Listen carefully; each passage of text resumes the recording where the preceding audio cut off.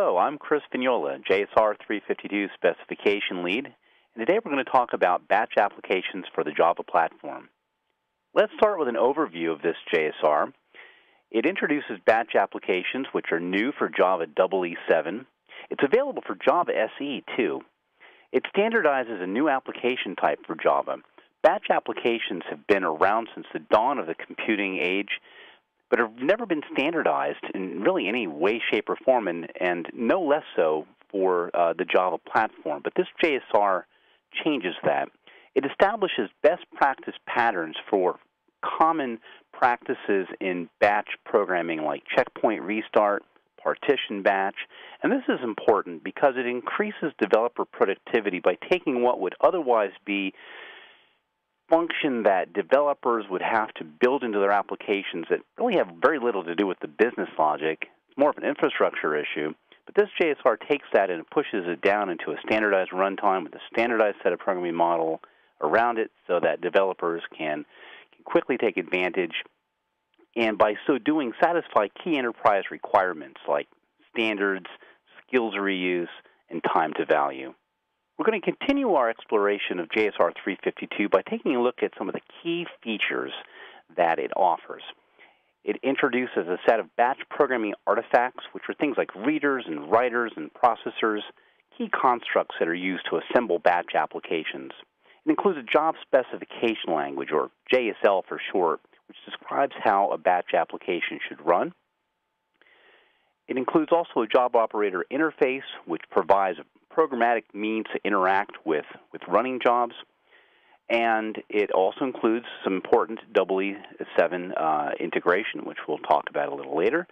And while not exactly a feature, there are some key usage patterns that I want to bring to your attention, which I think you'll find helpful in understanding how to apply the technology that is given by this JSR.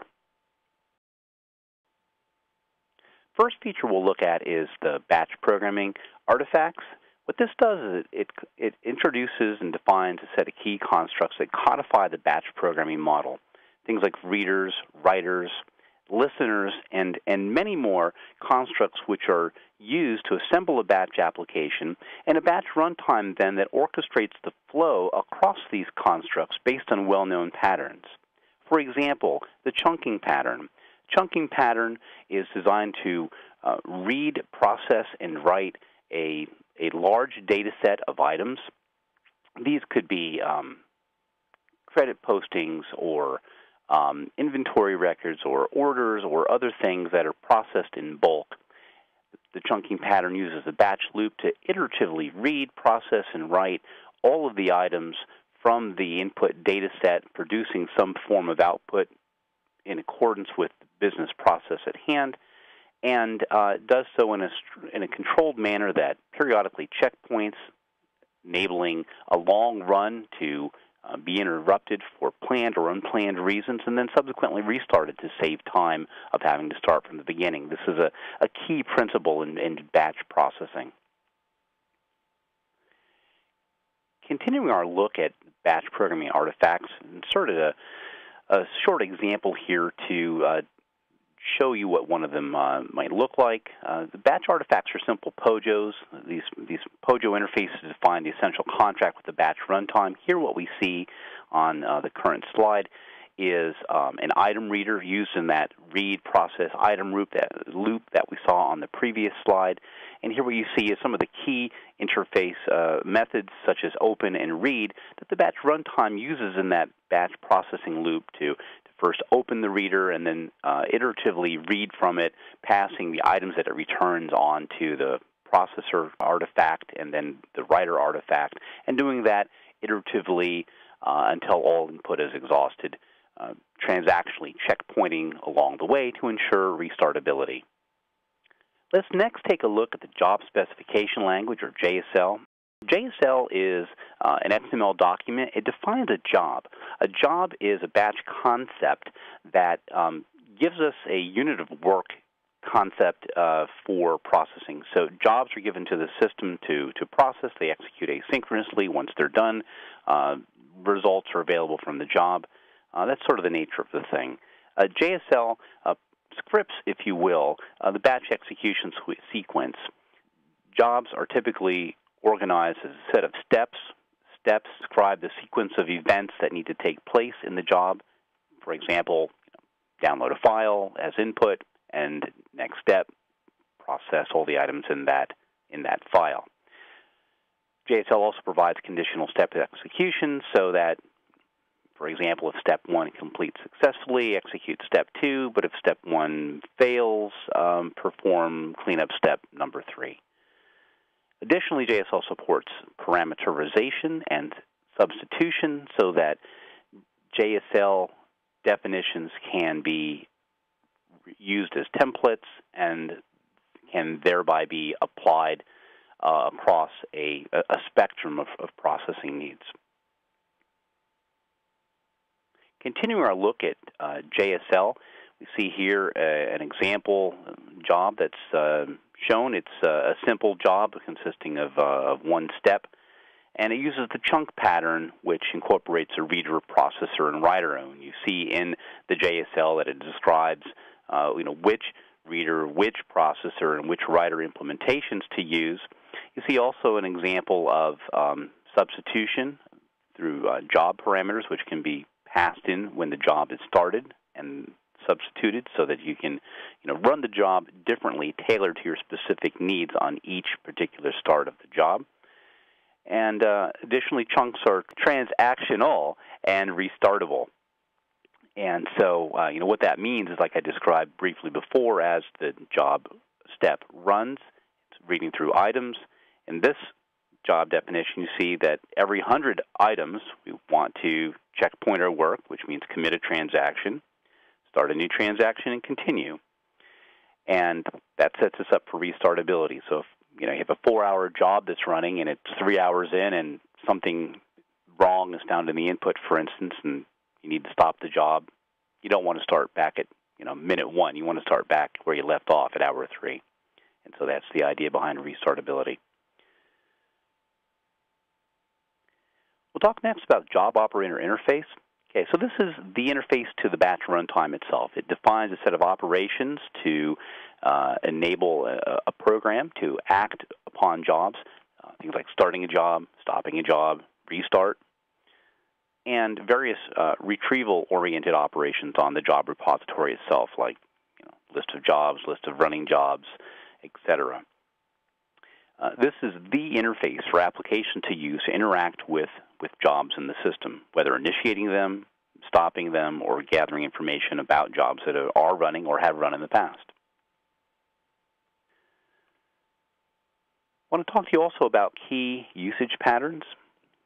Okay, so there are many usage patterns for batch, but two stand out head and shoulders above many others, in that they are some of the more frequently seen usage patterns.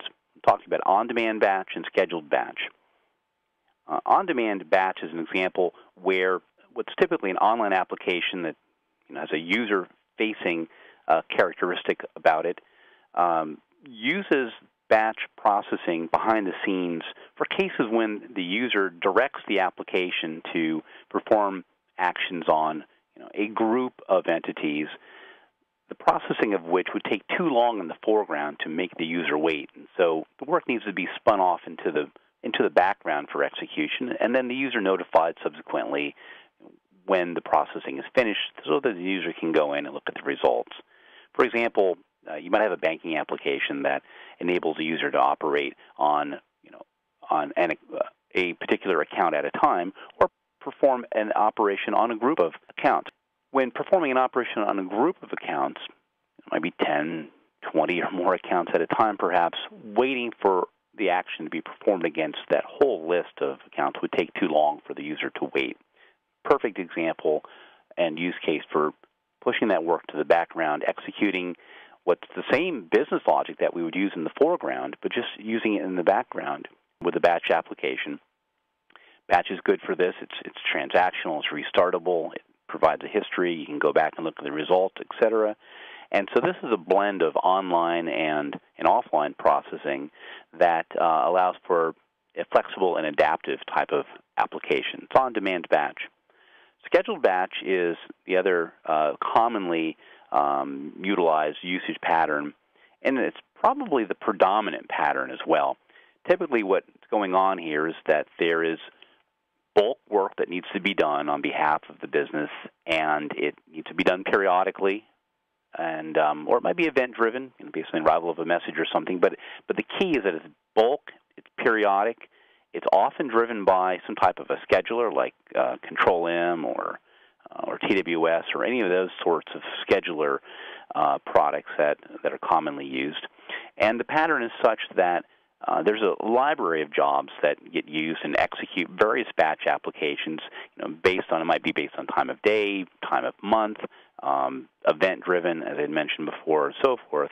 And the point is that this is kind of a production batch execution that does key bulk processing, to satisfy a variety of business needs, whether it's credit scoring, whether it's fraud detection, whether it's insurance claim adjustment. The use cases are really endless for this.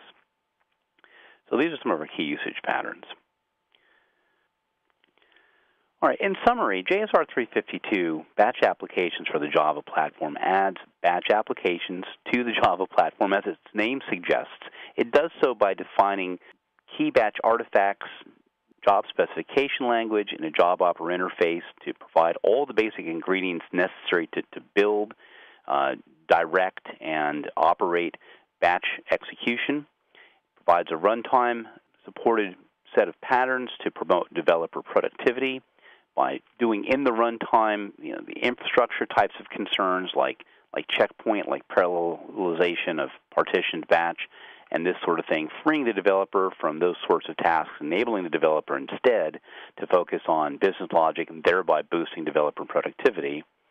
And having a standardized batch programming model satisfies key enterprise requirements around portability, skills reuse, and time to value, all of which are important for all other applications, as we've seen, web applications and message-driven applications and so forth.